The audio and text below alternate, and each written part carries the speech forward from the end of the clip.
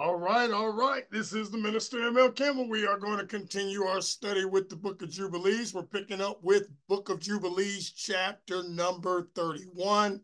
So please, please, please, if you'd like to tune in with me as we go through this, we're going to continue with the scriptures that they removed. Now, why is this so important to us who claim to be followers of the Most High? Because nobody can show me anywhere in scripture any authorization where the Most High gave any permission for anybody to remove scriptures from the book. Unless you can show me that, then I cannot receive that these scriptures are not inspired. So please like, share, comment. Don't forget to subscribe to the YouTube channel. But we're going to continue with the Book of Jubilees, chapter 31. I'm going to share my screen with you guys so that you can see what I am seeing and follow along with what I am reading. Those of you that have recently joined our channel, I want to thank you for your support. We have now reached over 33,000 subscribers, and we have also went past over 5 million views on the channel. So I thank you for that as well. But I cannot get away from the foundation of why I started these platforms. I did not start the platforms to always give you a laugh or give you a joke or talk about gossip. I started these platforms because I believe as a leader, it is absolutely ridiculous that you are trying to teach the Bible, but you won't receive the books that they took out. You're telling me that somebody who does not have any authorization from the Most High removed pieces of scripture that was once part of the Tanakh, and you as a leader don't feel like it's important enough to learn it, know it, and teach it. Well, I'm sorry for you. I am not going to be that type of a leader. There is a reason why these books and scriptures were removed. The reason is because they wanted to make you believe that it's okay to celebrate your pagan holidays. One of the biggest scams that's happening on tomorrow is the mother of pagan holidays. But you won't study it out because you're going to say, oh, can't nobody tell me not to honor my mother. You're absolutely right. But why do you got to wait to a specific day to do it? That is where it becomes a paganized scam. It goes against what the Most High requires for his people. You don't believe me? Then study out the history of Mother's Day. You will find that it's going to take you back to a worship of a goddess that was connected to Baal. So you can happy Mother's Day your scam all day long. You don't need to wait till some day to honor your mother. Not when the scripture says, honor your father and your mother, that your days may be prolonged on this earth. That means you honor them every day. I just now have finally understood that. I honor my father. It's the only parent I've got left. And I cherish the relationship that I have now built with my father because I now understand what it means to honor. Honor is not just saying I love you. Honor doesn't necessarily mean you agree with everything they tell you. Honor doesn't necessarily mean that they will always make the right decision. But it does not negate the fact, you young people, that you are supposed to honor them regardless. You don't get to pick your parent, your father, or your mother. But the scripture does not say, because your father was this way or your mother was that way, somehow you don't have to continue to honor. So understand the importance of that. And when you understand that, then you can understand I don't need Mother's Day to honor my mom. I don't need no scam called Father's Day to honor my father. I'm going to honor you because you are who you are. I'm going to honor you because that's what the Bible says I'm supposed to do. So understand, I'm not trying to rain on your parade of Mother's Day. But when you tell me that it's from the Most High and you're so happy about it, think about those like myself who no longer has a mother on this earth. I have a stepmom, but my natural mother is gone. So tomorrow may not be a happy day for me. What about those that are depressed tomorrow? So don't give me, oh, it ain't about my mother. Then go honor your mother on Friday. Go honor your mother on Tuesday. Why you gotta wait to a special day when there are going to be scams on every restaurant and you're going to pay triple just to honor somebody that you claim you honor? You're not honoring your mother by taking her to dinner. You're not honoring your mother by buying her some flowers. You honor your mother when you respect her all the days of her life. Now, I wasn't the best child, but I always respected my mother. I always honored her even in death. So understand that never changes. And it's the only commandment with promise. You young folks want to wonder why all these young folks are turning up, getting murdered, getting killed?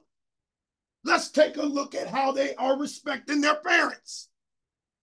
Because if the Bible is true and you're not honoring them, maybe that's why your days are not prolonged. We got to take a look at this. Honor means I honor you whether I agree with you or not.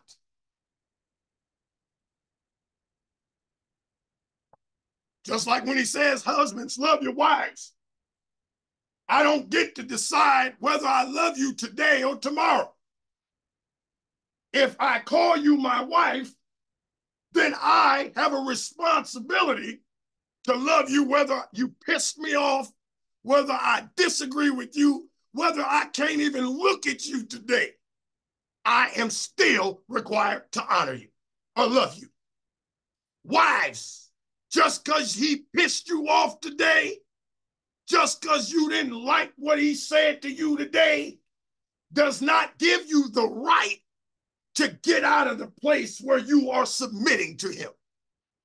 The scripture says, submit, wives, to him in everything as to the Lord. So the submitting that you are supposed to do to the Lord, you as a wife have a responsibility to do the same to your husband. You don't like it, so what? Take it up with the scripture. Now, Jubilees chapter 31, verse 1. It says, and on the new moon of the month, Jacob spoke to all the people of his house, saying, purify yourselves, change your garment, and let us arise and go up to Bethel, where I vowed a vow to him on the day when I fled from the face of Esau, my brother. Because he has been with me and brought me into this land in peace and put you away the strange gods that are among you. And so it tells you right here that even at this time, those that were connected to Jacob, Israelite, they were worshiping other than the Most High, or else Jacob would not have said, put them away. And they gave up the strange gods and that which was in their ears and which was on their necks. That's that cross around your neck. That's your scamified sign that you put around your neck. And the teraphim which Rachel stole from Laban, her father, she gave wholly to Jacob. He burnt and broke them to pieces and destroyed them and hid them under an oak, which is in the land of Shechem. And he went up on the new moon of the 7th month to Bethel, and he built an altar at the place where he had slept. And he set up a pillar there, and he sent word to his father Isaac to come to him to his sacrifice, and to his mother Rebekah. Y'all stay with me, because this is getting good to me, and it's going to get good to y'all. We're going to do this thing. And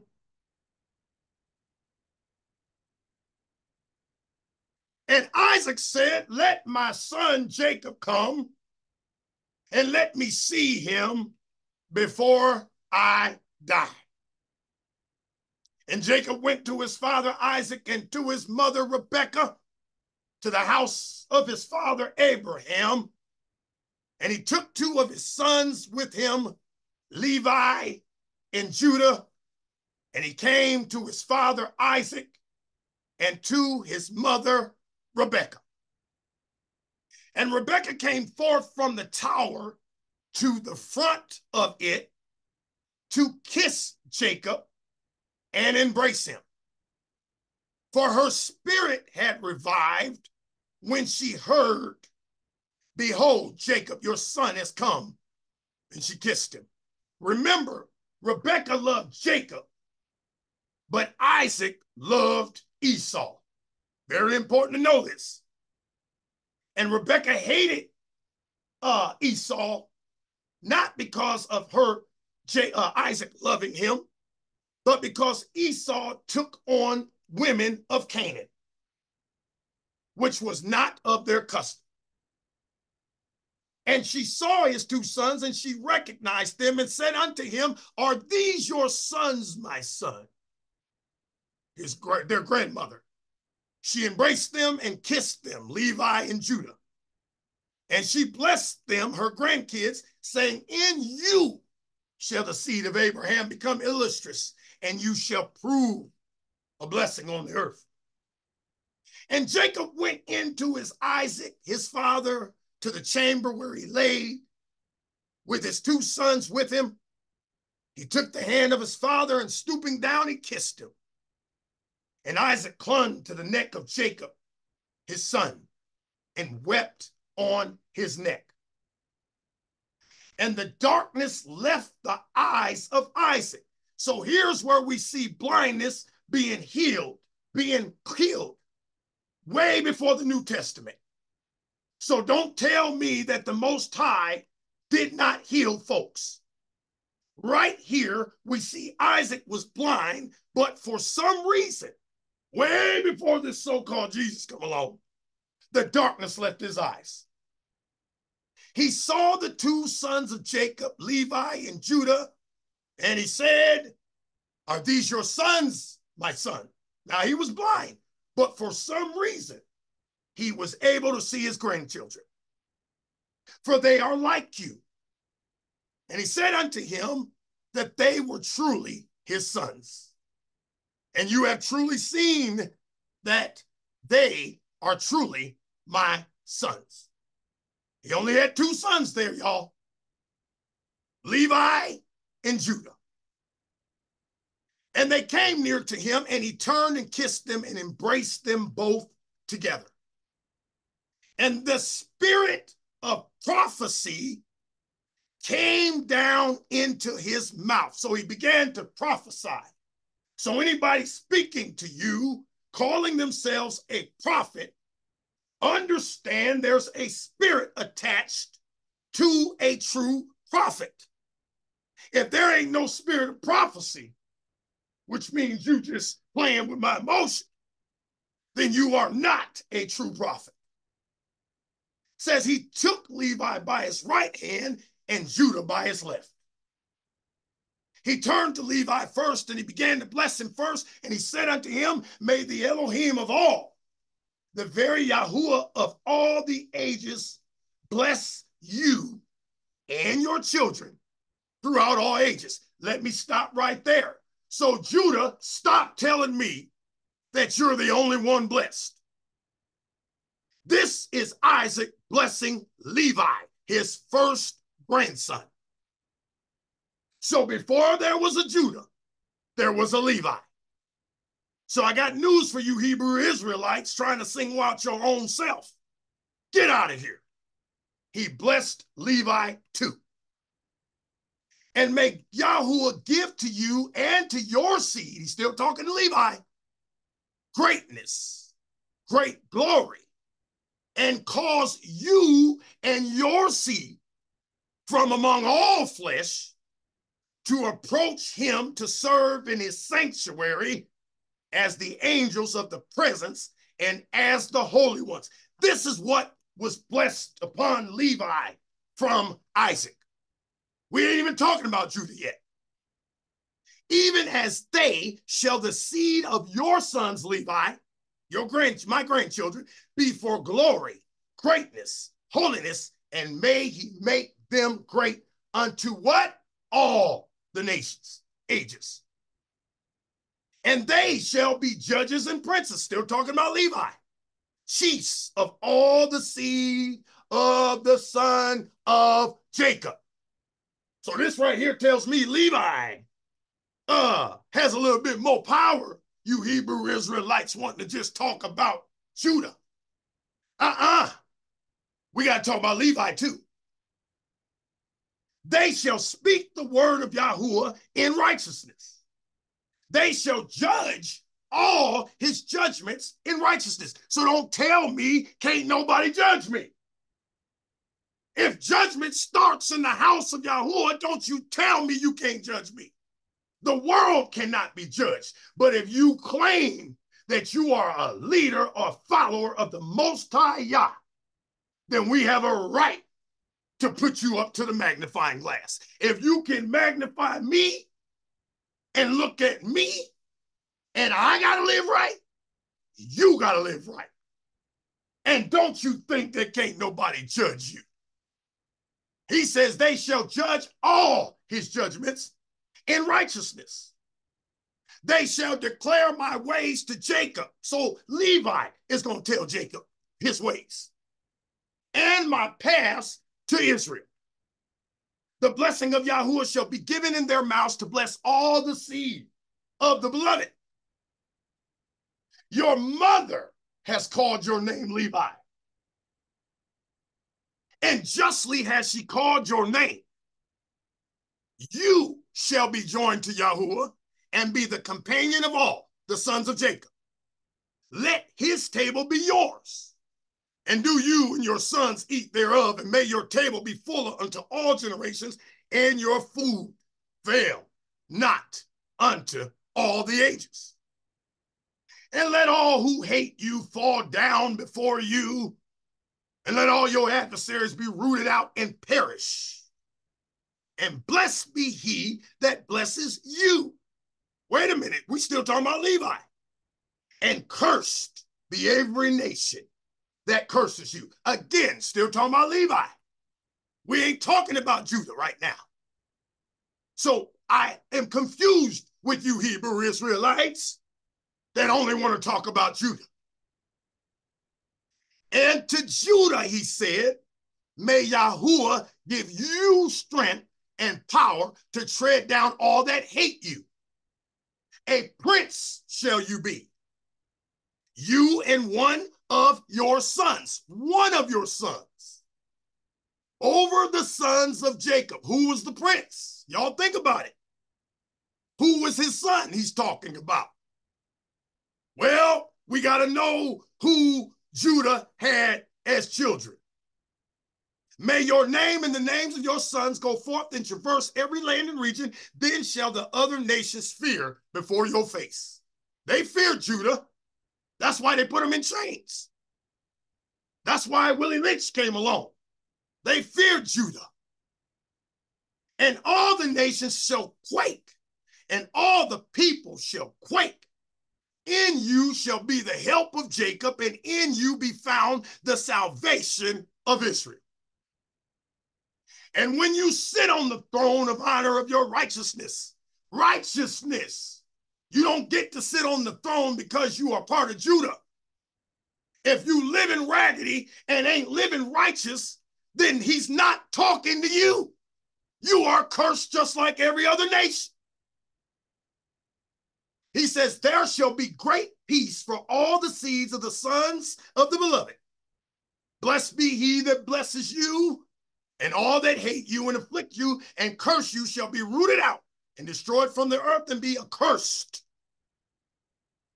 And turning, he kissed him again and embraced him, rejoiced greatly, for he had seen the sons of Jacob, his son, in very truth. So the Most High removed his blindness.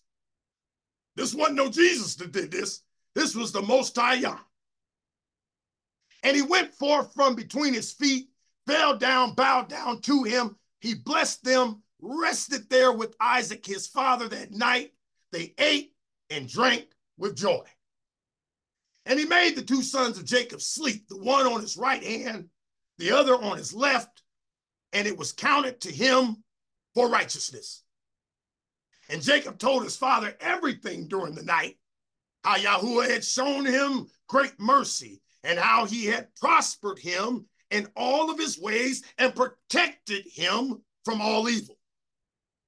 And Isaac blessed the Elohim of his father Abraham, who had not withdrawn his mercy and his righteousness from the sons of his servant Isaac. The sons of his servant, the sons of his servant. So that means Jacob and Esau.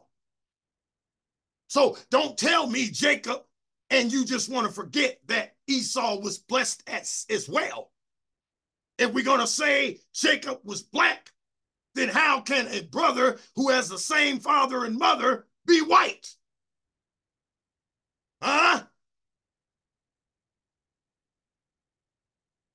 And he went forth from between his feet and fell down and bowed down to him, and he blessed them and rested there with Isaac, his father, that night. They ate and they drank with joy. And Jacob told his father everything. Isaac blessed the Elohim of his father, who had not withdrawn his mercy and his righteousness from the sons of his servant Isaac. And in the morning, Jacob told his father Isaac the vow which he vowed to Yahuwah, Jacob, and the vision which he had seen, and that he had built an altar, and that everything was ready for the sacrifice to be made before Yahuwah as he had vowed, and that he had come to set him on an ass. And Isaac said unto Jacob his son, I am not able to go with you, for I am old and not able to bear the weight. Go, my son, in peace, for I'm 165 years this day. I'm no longer able to journey. Set your mother on an ass and let her go with you. Reminds me of what's going to happen in life. This is why you as a parent have a responsibility to prepare your children, because you are not going to live forever. You are to be able to pass the baton to your children. How can you pass the baton if you are still trying to live like your children? And I know, my son, that you have come on my account, and may this day be blessed on which you have seen me alive. And I also have seen you, my son. May you prosper and fulfill the vow which you have vowed, but not off your vow. For you shall be called to account as touching the vow. Now therefore make haste to perform it, and may he be pleased who has made all things, to whom you have vowed the vow. And he said to Rebekah, go with Jacob your son. Rebekah went with Jacob her son, and Deborah with her. They came to Bethel. Jacob remembered the prayer with which his father had blessed him and his two sons, only two, Levi and Judah. And he rejoiced and blessed the Elohim of his fathers Abraham and Isaac. And he said, now I know that I have eternal hope, and my sons also, before the Elohim of all, and thus it is ordained concerning the two, ordained again. And they recorded as eternal testimony unto them on the heavenly tablets how Isaac blessed them. So we must understand that more than Judah was blessed. Right here we see a chronological account of what happened with Isaac in his last days between Levi and Judah. And he abode that night at Bethel, and Levi dreamt that they had ordained and made him the priest of Yahuwah, him and his sons forever. That was prophecy. And he awoke from his sleep and blessed Yahuwah. And Jacob rose early in the morning on the 14th of this month. He gave a tithe of all that he came with, both of men, cattle, both of gold, every vessel and garment. He gave tithes of all. And in those days, Rachel became pregnant with her son Benjamin. And Jacob counted his sons from him upwards. And Levi fell to the portion of Yahuwah. And his father clothed him in the garments of the priesthood and filled his lands. So that tells you right there, Levi was made the priests. And on the 15th month of this month, he brought to the altar 14 oxen from amongst the cattle, and 28 rams, 49 sheep, 7 lambs, 21 kids of the goats, as an ascending smoke offering on the altar of sacrifice, well-pleasing for a sweet savor before Yahuwah. He didn't say the church, he didn't say the preacher, he said before Yahuwah. This was his offering in consequence of the vow which he had vowed that he would give a tenth with their fruit offerings and their drink offerings. And this is where we get the tenth that somehow is scamified into these churches, in the preacher's wise fur coat, or the dinner you're going to after service. This tithe was given to the Most High. And when the fire had consumed it, so what he put out to tithe, the fire consumed it. He burnt incense on the fire, over the fire. That tells you this ain't got nothing to do with your money. And for a thank offering, 2 oxen, 4 rams, and 4 sheep, 4 he-goats, 2 sheep of a year goat, 2 kids of the goats, and thus he did daily for 7 days. And he and all of his sons and his men were eating with joy during the 7 days, blessing and thanking Yahuwah, who had delivered him out of all his tribulation and had given him his vow. And he tithed all the clean animals, so he sacrificed them.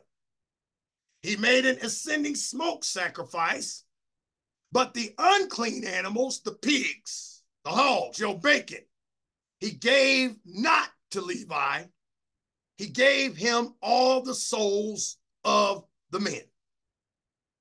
And Levi discharged the priestly office at Bethel before Jacob, his father, in preference to his 10 brothers. And he was a priest there, and Jacob gave his vow. Thus he tithed again, the tithe to Yahuwah, sanctified it, and it became holy unto him. And for this reason, it is ordained on the heavenly tablets as a Torah for the tithing again, the tithe to eat before Yahuwah from year to year, in the place where it is chosen that his name should dwell. And to this Torah, there is no limit of days forever. So where do we get not obeying this? If he said no limit of days forever, do you see why they took this out? This ordinance is written that it may be fulfilled from year to year, in eating the second tithe before Yahuwah in the place where it has been chosen, and nothing shall remain over from it from this year to the year following. For in its year shall the seed be eaten to the days of the gathering of the seed of the year, and the wine to the days of the wine, and the oil to the days of its season. And all that is left thereof and becomes old, let it be regarded as polluted. Let it be burnt with fire, for it is unclean. And thus let them eat it together in the sanctuary. Let them not suffer it to become old.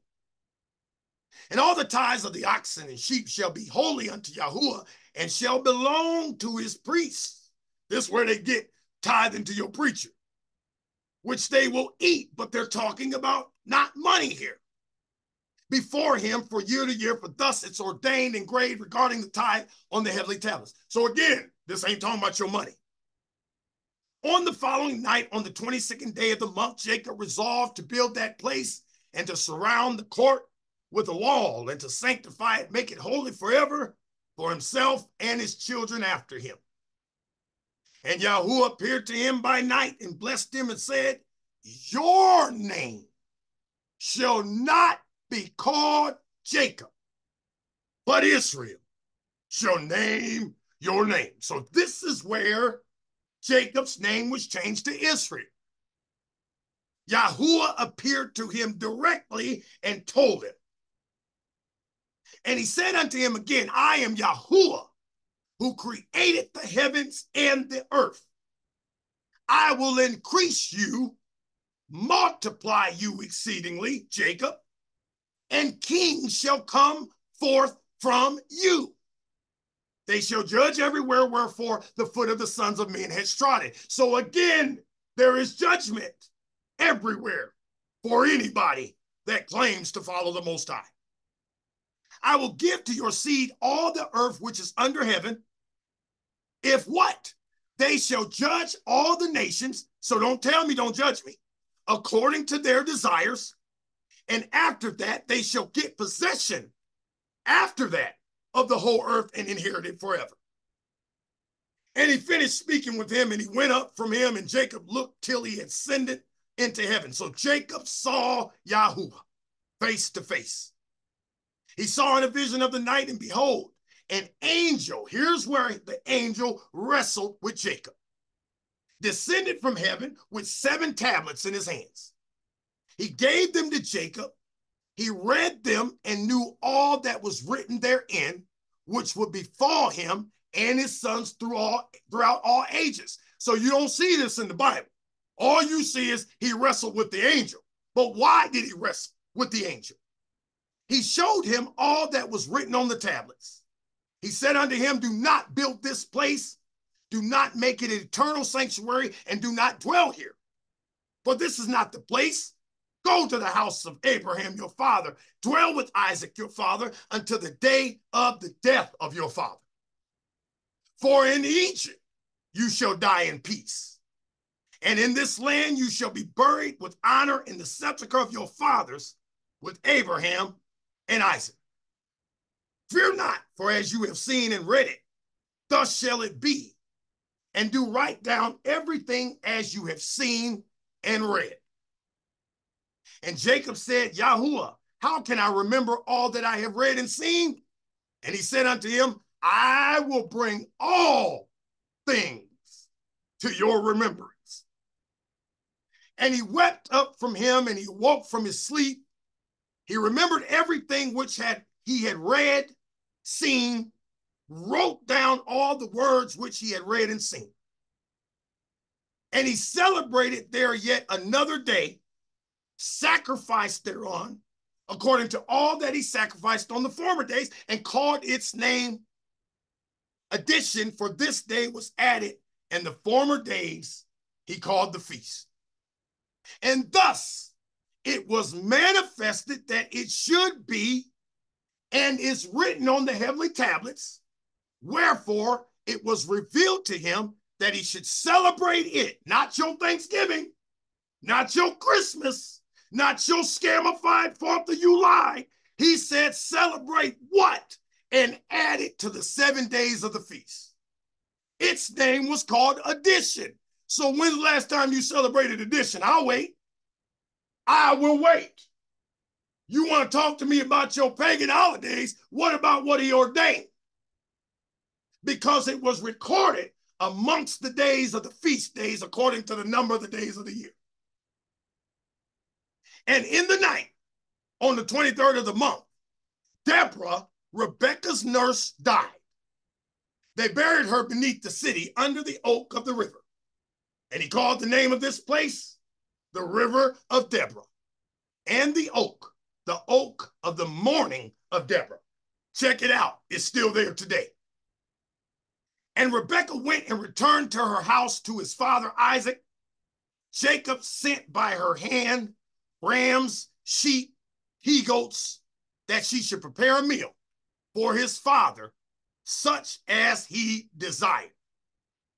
And he went after his mother till he came to the land of Cabratan, and he dwelt there. And Rachel bore a son in the night, and called his name Son of My Sorrow. For she suffered in giving him birth, but his father called his name Benjamin, on the 11th of the 8th month, in the first of the 6th week of this Jubilee. And Rachel died there. She was buried in the land of Ephrathah, same of Lechem, and Jacob built a pillar on the grave of Rachel on the road above her grave. Check it out. It's still there today. Chapter 33, and then we're going to conclude this segment. Verse 1. And Jacob went and dwelt to the south of Mount Galtrath. He went to his father Isaac, he and Leah, his woman, on the new moon of the 10th month. So he still had Leah, but the woman he loved, Rachel, died before Leah. So the younger died before the elder.